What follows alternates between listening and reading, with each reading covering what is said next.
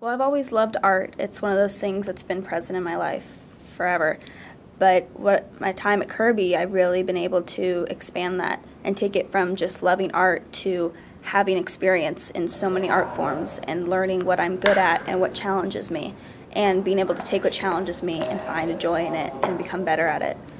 When you're in a class of 10 kids maximum and you have two teachers that are amazing teachers and amazing artists, and they're with you every step of the way watching you grow as a person and an artist, they know you just as well as you know you.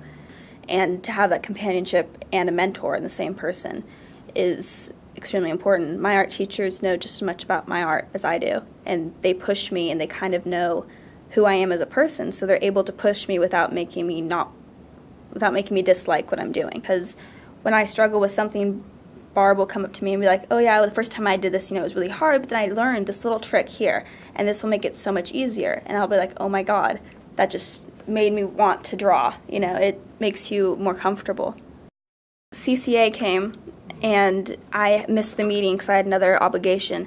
And I walked in at the end to get her information, just to introduce myself and, get a couple minutes with her, with the representative. And Barb was standing with me the whole time and talking, about me just as much as I was. And, it was almost like a proud parent.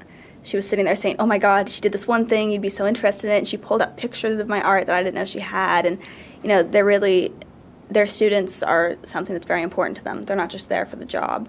They're there to turn you into a person that you like to. They're there to help you grow and help you discover things about yourself through art.